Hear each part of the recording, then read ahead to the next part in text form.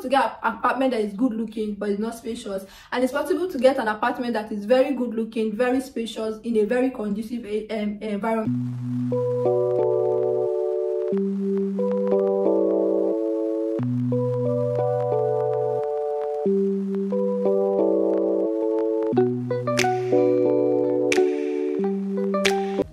Hi guys, welcome to the channel. Welcome. My name is Lovett Amaka. If you're new here, thank you for stopping by. Thank you for watching my video. You are welcome.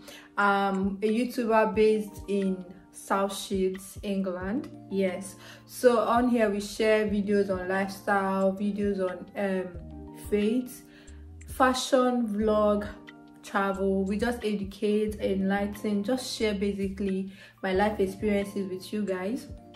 Welcome to the channel. And if you're my OG, yes, so I'm just going to use this 2 seconds to celebrate 1K subscribers, guys. Thank you. Yes, so your girl just hit a milestone. Yes, 1K subscriber is not beans, it's not joke. I'm really grateful. I'm super excited for this journey. This is like another level, another phase, and I'm really here for it. So on today's video, I'm just going to appreciate my subscribers, my new subscribers, my old subscribers. Thank you guys for tuning in. Thank you for watching my videos. Thank you for liking. I appreciate you guys and I love you. So today's topic, I'm just going to be sharing. This is like after gathering so much information, information and seeing how it relates. I'm going to be sharing with you guys few tips on how to get accommodations in the UK as international students. Yes, this is going to help you navigate the whole entire process of getting accommodation, probably before you arrive in the UK as a student, and then probably even when you arrive in the UK and you want to really get accommodation really fast and really quick. This is going to help you land or get an apartment really fast. And today's video is proudly sponsored by Amber Student. Yes guys, Amber Student is sponsoring this video, and I'm going to be sharing this tip in relations to using Amber Student to get yourself accommodations here in the UK. So without wasting much of our time, let's get to the video. So guys, the number one thing you want to do if you're looking for accommodation, we want to consider when looking for accommodation as an international student, is number one, checking the closeness or proximity of your apartment to your campus or university. You don't want to be studying in Newcastle and then you're getting an accommodation in York. No. So Amber Student enables you to use their filters. This is where you put down your location or your postcode of your school, so you can see if the apartment is very close, how many minutes walk, how many minutes drive is going to be from your school. Google is your friend. You can also check the address of the apartment to where your school is. Just make sure you get an accommodation that is very close to your school. This is going to save you a lot of money than you realize, because at the end of the day, you're cutting down on transportation. Now, talking about staying close to school, you're going to be meeting different people of your kind. Yes, like in Nigeria, you want to meet your fellow Nigerians. You don't want to be far from where your people are, if I'm to say that. So you're going to meet with your fellow students. This is going to enable you to connect, to build a team of friends or whatever. This is going to help even your social life in general. Another thing is, sorry, I'm going to be looking down because I wrote some point and I don't want to forget it. Another thing is, you're going to be getting access to school amenities. Now, if you're staying close to the school, there are free school buses like allocated to students that you can use, and they are free. This is going to cut down on transportation. Like I said, you're not going to be paying, because most of these buses are free, and I think most universities have buses that run around the school areas and they are free. So staying close to your school gives you that chance to enjoy these basic amenities provided as a student to you. Another thing is, in case of emergency, let's say you have emergency lecture, you want to finish up an assignment and you need somewhere that is very quiet for your relaxation and for you to be able to read and understand, you can easily just walk down to school without thinking of, oh, which bus am I going to use, running down from one bus station to another, you know. So this is like one of the major reasons why you should consider getting accommodation, or checking out how far your accommodation is to your campus. And let's say you find an accommodation that is not really close to your school, which can happen. And I think the best thing you can do is to check out the route the bus you're going to be using to get to school, how much you're going to be spending and all that. If it's favorable, fine, you can go ahead to book that apartment. But if it's not, I think you should explore other options. The second point is checking the distance of your accommodation to this town center. I call it town center, but it's generally known as city center, because you don't want to be outskirts of where the whole thing is happening. Do you understand? I don't know if you understand. You don't want to be far from where it is happening. Even if you're not a social person, even if you don't have a social life, you don't want to be far from the city center, just because there are a lot of opportunities that you can actually access when you live close to the city center, because the city center seems to be like one of the places where you have markets, businesses, shops, whatever. So you can access different opportunities, job opportunities.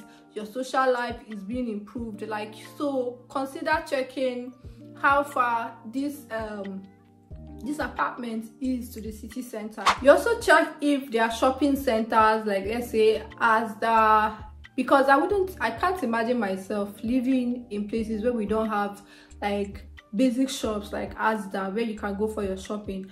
Also consider how far, yes, you're also considering how far this the city center is, because you don't want to go for grocery shopping and you're traveling miles to actually gain access to shopping centers and all those things. So consider getting accommodation that is close to, even if not close to, that is accessible to the city center, so you can access all these shops, and then you're not worried about the cost of transporting yourself from where you are to the city center to be able to access these shops and everything.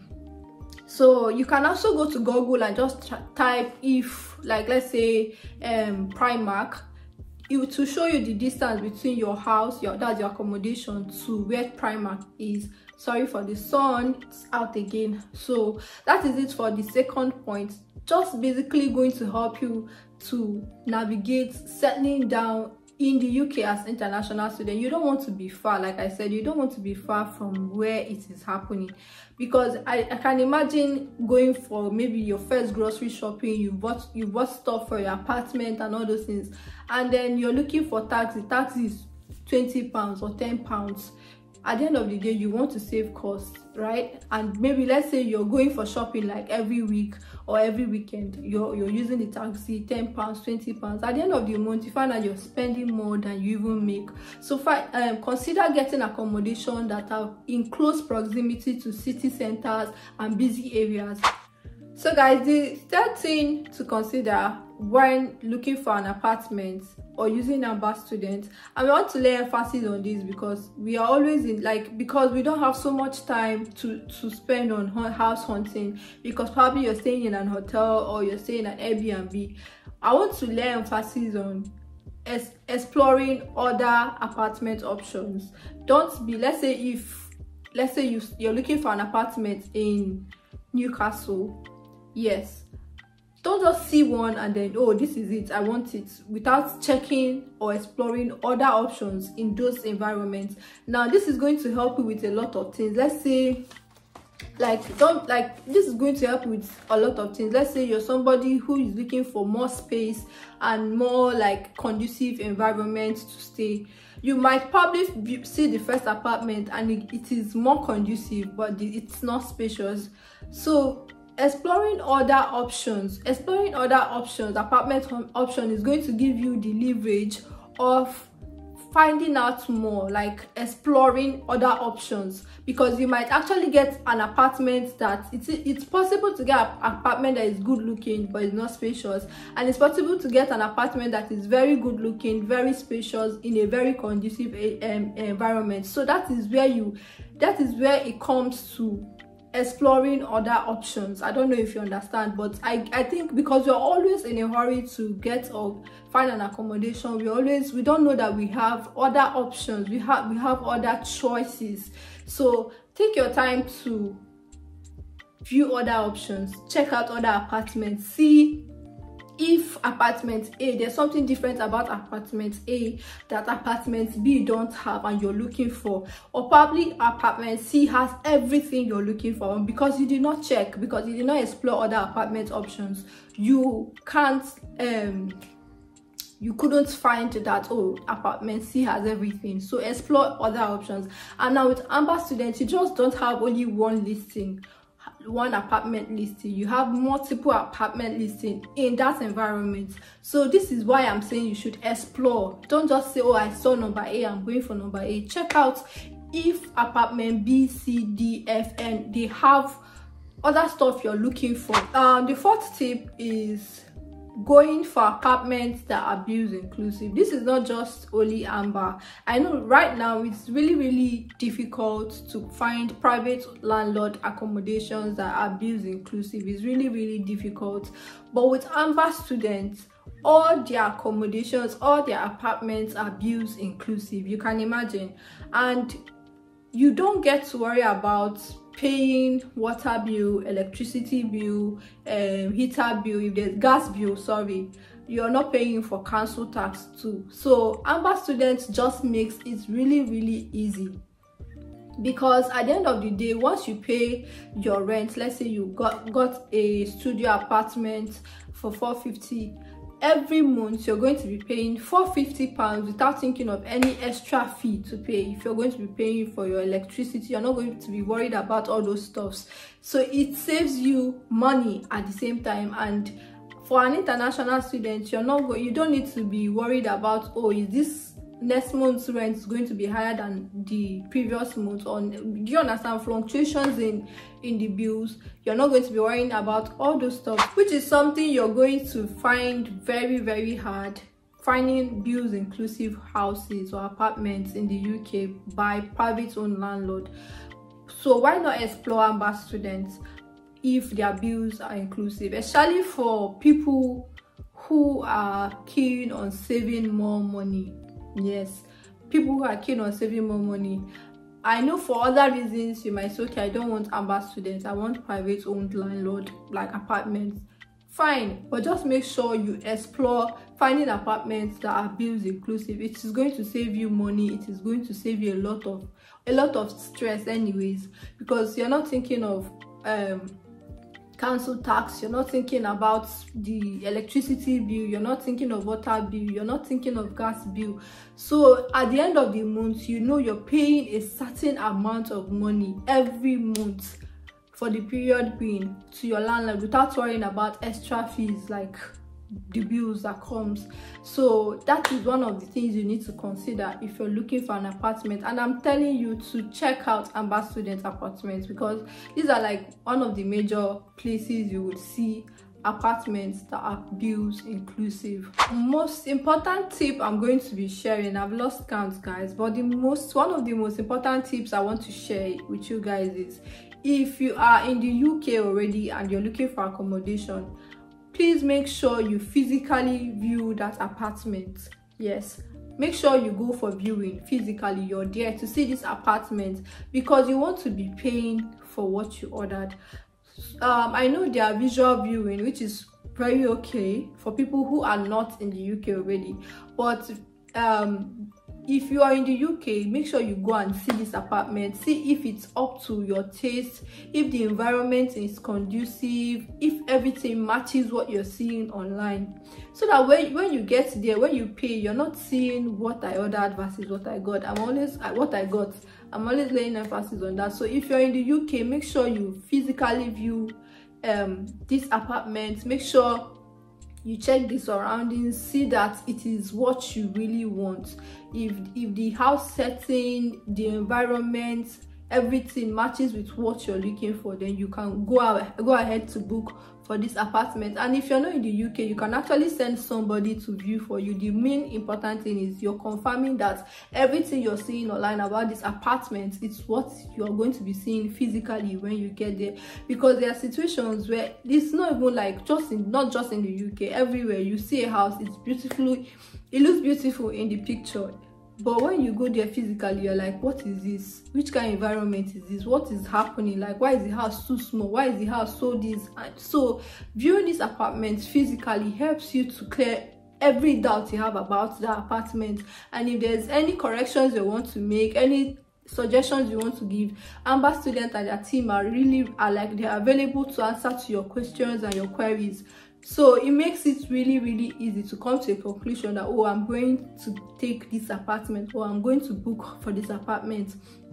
Now, the thing is, it's not going to be easy for people who are not in the UK. That is why there's visual viewing. Visual viewing, it makes it like, it looks more realistic, because somebody is, I think I've been to I've seen an apartment where they wrote like visual viewing only, and when I wanted to view the apartment, I think they made a realistic video of the apartment, showing you each of the rooms, the environment, how it is, if it's furnished. They show you the bedrooms, what is in it, how furnished it is, the kitchen and all those things. This will give you a more realistic view of what the apartments look like. But nothing beats going there physically to see what you're actually booking. So this is like really important for me, because you can be heartbroken if you think you just go by pictures or what they show you online, because the reality of it all is that some things can be hidden. Some things you would want to see with your bare eyes, you can't see it because you did not go there to view. So even when using Amber students, make sure to go there physically to check the apartment. Trust me, I know the apartment is top notch. Their apartments are like what you see is what you get. But going for, which is something they usually do, because I think all the apartments, there's options for viewing. So why not just take that chance and then view the apartment yourself and see what it looks like physically. Yeah, so that is it. And then the next and my final tip to consider when getting an apartment using Amber students, or any, in fact, what am I even saying, using Amber students, one of the biggest tips is starting on time. You don't want to be leaving one day, like your flight is today and you're looking for apartments the next day. This is something I did not even take serious. That's the truth. I didn't take it serious because I'm like, oh, when I get to the UK, I'm going to find, and I'm sure I shared how it paid, because I ended up spending more money on Airbnbs looking for accommodation, prior to the fact that I did not even know how realistic Amber students was. Yes, so this is like the literal truth English. So start early. If you are leaving for the UK, let's say which month are we in? April, start looking for that accommodation in April, and you can actually book for these accommodations prior to you coming. Let's say if you know you're leaving April 28th, you can actually look for the accommodation, find this accommodation, and then you make a booking. Now with Amber students, let's say you make a booking for 6 weeks, that's, let's say you know that you're coming on the 25th, you book for this apartment starting from the 25th to probably, let's say, 6 weeks, which is like the minimum time they can accept, because Amber student is a long-term accommodation provider. So once you make a booking, I think you pay a certain amount to hold down this apartment. If in any chance you changed your mind or something happened, you couldn't make it on that day, with Amber students, you can actually get a full refund of your money, as long as you tell them the reason why you're canceling that apartment. You get a full refund for your money. So there's no issue about, oh, am I going to get my money? So it's also important to discuss when you are getting or booking for this accommodation, discuss with the Amber student team if what their payment option is. Are you going to be getting a full refund? What are the situations that could occur and you lose your money?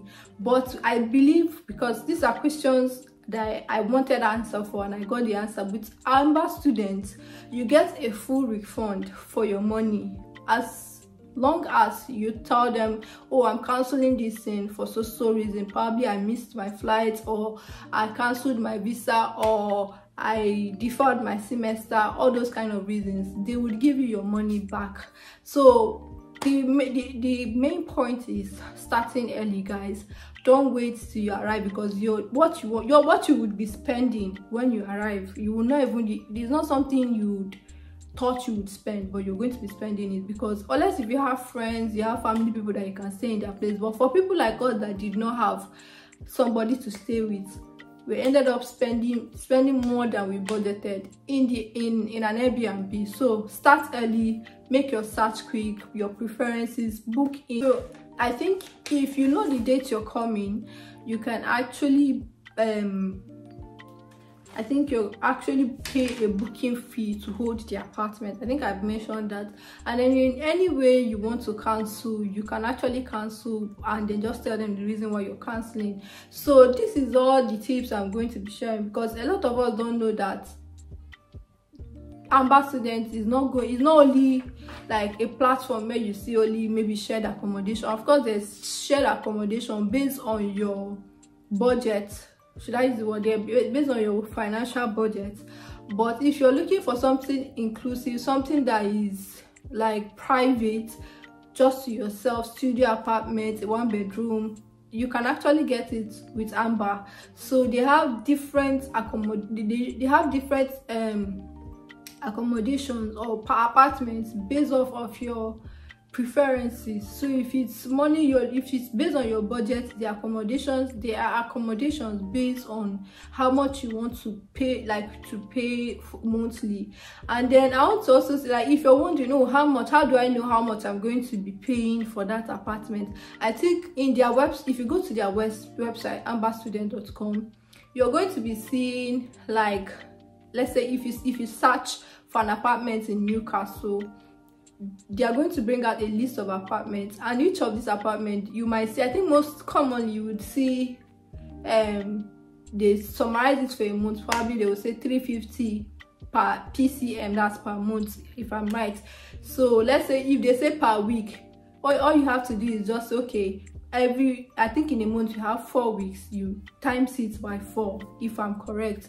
So but I know they actually put the prices, how much you're going to be paying per month, on the picture of the apartment. So you don't have to worry about, oh, I don't know how much they're going to be paying, I'm going to be paying for that apartment. They would provide the prices, and if there's any extra charges, the team is going to, like, once you reach out, they are going to reach out to you with all the information you're going to be needing.